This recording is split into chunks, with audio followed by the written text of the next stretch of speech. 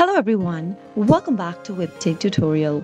In today's video, I'm going to be showing you how to create a room in Character.AI. So without further ado, let's get straight to the video. You cannot create a room on your mobile application for Character.AI. Instead, you'll need to open up a web browser. Soon after you do that, go to the web address bar and type in beta.character.ai and press enter.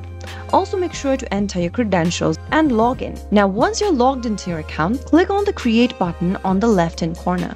Here, there are two options you can begin with. Click on create a room in order to create a room.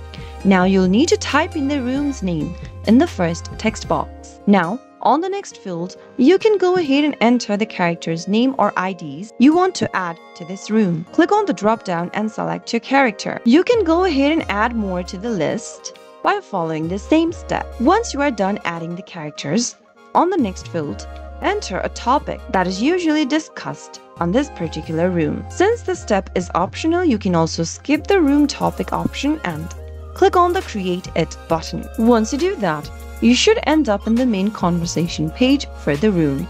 And that means you've successfully created a new room on Character.AI.